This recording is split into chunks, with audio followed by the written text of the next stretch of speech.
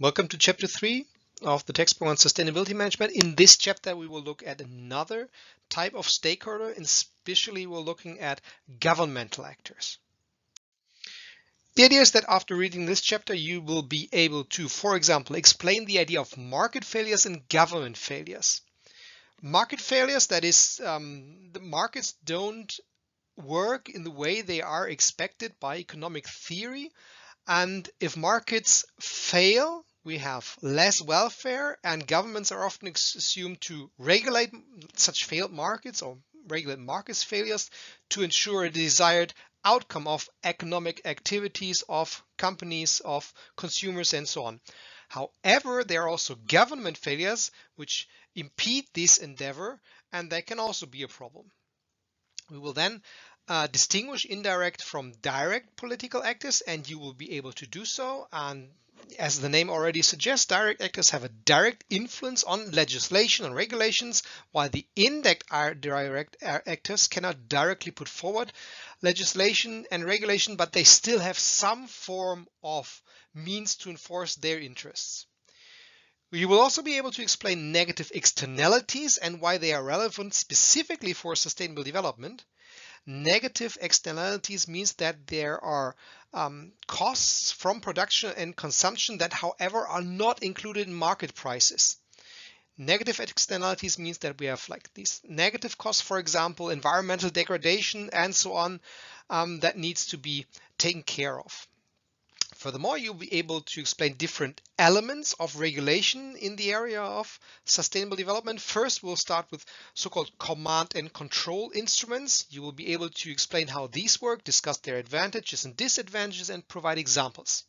And you will learn that command and control instruments prescribe certain outcomes through mandates or prescriptions, so they are working pretty directly. Furthermore, you will explain different types of information requirements and governmental support as another type of regulations, and again discuss their advantages, disadvantages, provide examples. Such information requirements and governmental support aim at changing behavior towards sustainability through incentives, through information. Thus, they are less direct than these command and control instruments. And finally, with regards to the instruments, you will be able to explain how different types of market-based instruments works, and again discuss their advantages and disadvantages and provide examples. You will learn in that regard that market-based instruments aim at encouraging more sustainable behavior through direct market signals, so including these signals in the regular market mechanisms, in this case usually in the form of price signals. We distinguish into taxes and fees on the one hand, usually, and so-called tradable permits on the other hand. And finally, you will then discuss how different external factors and regulatory regimes influence the effectiveness of these different types of sustainability policy instruments, and you will learn that it depends on the nature of the problem or the challenge, as well as on institutional factors, which combination of these instruments that I just briefly explained is most appropriate in like any given situation, and you will also learn there that there's no one-size-fits-all approach. You will also learn that regulated policies and capacities exhibit vast differences among the different countries, national regimes, and that again influences their effectiveness.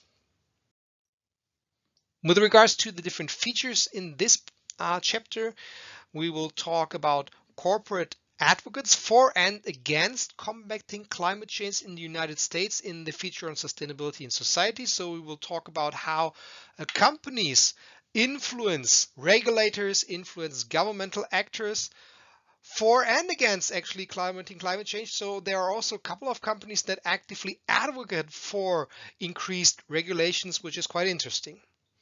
We will also talk about in another feature on sustainability in society about the European emissions trading scheme system. That is a market-based system of covering external externalities in a market price, in a price for emission trading and for emissions, in this case CO2 and CO2 equivalents. And finally, we will give you a brief insight into a person again, Faces of Sustainability. Kate Raworth, she's an economist famous for her work on the so-called donut economy, which you see here depicted in the short figure there, where she talks about how nations and actors can actually work with regards to the ecological ceilings that we have, the boundaries, as well as the social foundations, so the most important elements of sustainable development in this model of the donut economy.